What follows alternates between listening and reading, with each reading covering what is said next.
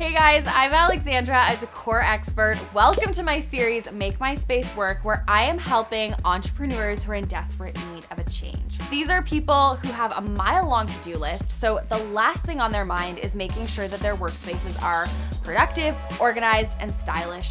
Today I'm helping Gigi, who has the cutest lingerie store, and her back room needs some serious organization. It's lacking personality, style, it's cluttered, and since it's a new year, I really want to help give her a fresh start in this space, and I have $550 to make this happen. Gigi's. Hey, I'm Gigi. I am the owner of Gigi's House of Frills, a vintage and vintage style lingerie store. I've loved lingerie since I was a little girl. I remember getting lost in a rack of slips at the department store. Been a long time love, and it only grew stronger over time.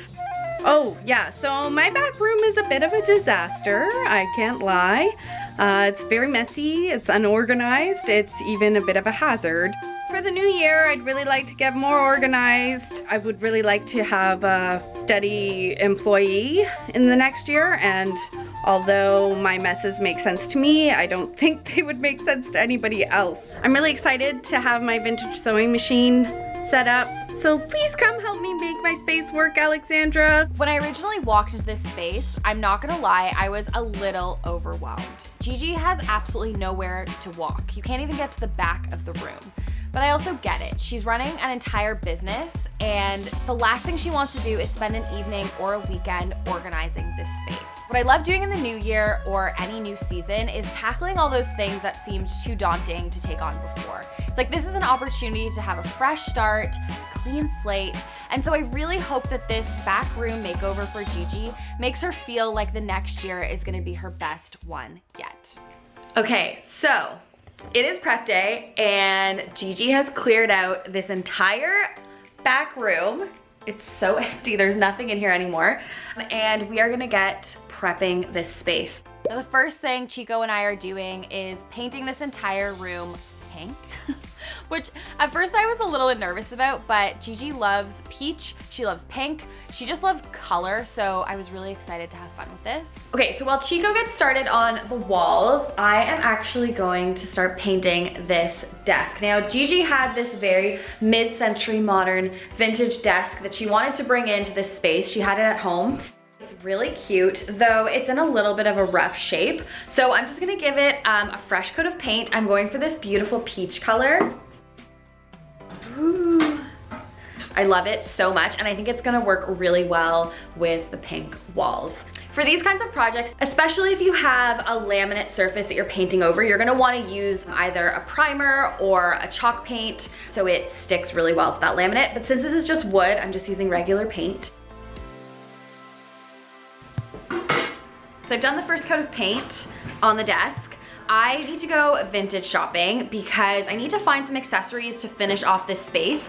I still need some shelves up here. I need some art. Okay, see you later.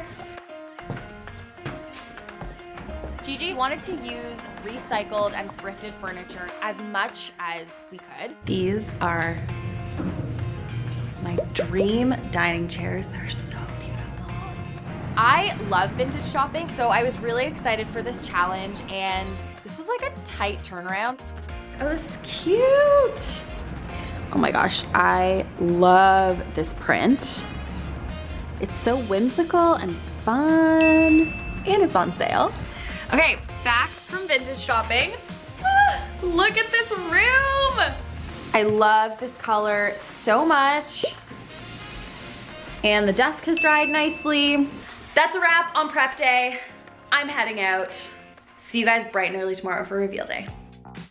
So we're back, it's reveal day, and the room has been painted. It looks so good. Whenever Gigi walks into this back room, I want it to make her feel really happy. So I feel like the pink paint does this perfectly. The rolling racks that Gigi had were great, but they were taking up a lot of space. So the next thing that I'm doing is taking all of those clothes that were quite literally taking up this entire room and putting them on the wall on a custom clothing rack made from copper piping from the hardware store.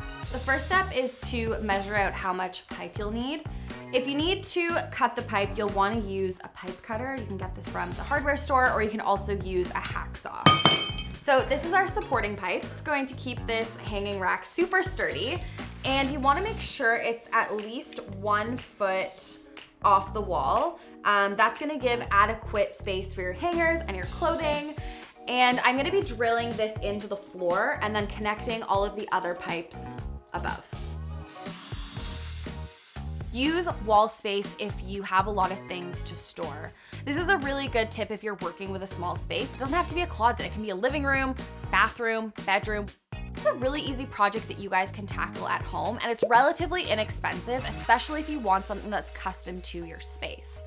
Gigi will also have the option to store stuff underneath, and with rolling racks, you don't get that. The copper piping is up. It looks even better than I pictured it. And now I'm moving on to this side of the wall and hanging some open shelves. And I found this hutch as a part of a bedroom set. Gigi asked for 3 colors in this space: green, pink, and peach. So I was actually thrilled when I found this. But I think this is so perfect over this sink, and Gigi can have even more storage. So I'm just drilling a hole in both sides of the hutch and feeding through a copper pipe. This piece of copper just kind of ties the whole space together and is also gonna be functional.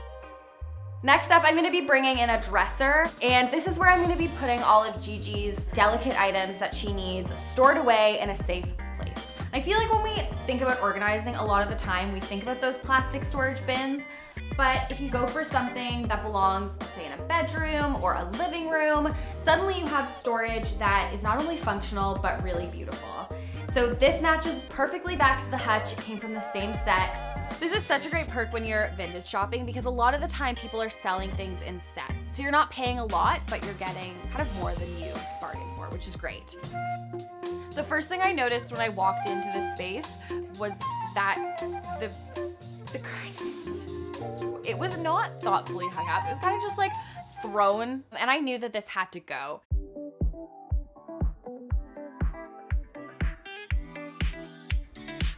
That bed sheet was just making this whole space feel really dark. And it's sometimes like the littlest things that end up making such a big decorative impact. Again, in a small space, you want as much light as you can get, especially natural light. So I wanted to go for something that was actually going to brighten the space up. Gigi has these awful fluorescent office lights in the ceiling. So I was so happy to find this photo studio light at the back of this room. It fits in with this like retro vibe. It's quirky, and it is also functional. The next step is to bring all of Gigi's clothing back in. Taking it out of those clear boxes, hanging stuff on hangers, and I am so excited to get all of this stuff on these rails. These are beautiful items, and I feel like in a room like this, having things hung up on the wall adds to the whole vibe of the space. It's like you know what you have, things aren't getting lost. You're also surrounded by all the things you love. So Gigi already had this clothing rail that actually matches the pipe theme we have going on in here. And this is gonna be for all of her off-season items. So this is all gonna live on this side of the walls, which means that I have to move that light that I placed originally. I have to move around. But this is what happens, guys, when you organize. You have to move things around and try a few ways out. All of the clothes are in. That was a struggle, but now we have all this open space, and I'm actually gonna fill this open space with a desk for Gigi's prized possession, her sewing machine. I'm just changing up the knobs on this desk, and this is one of my most favorite budget-friendly hacks. Knobs are really inexpensive. I got a pack of 6 of these for $7. So this is the final piece that we scored in this bedroom set. It looks so cute with this peach desk.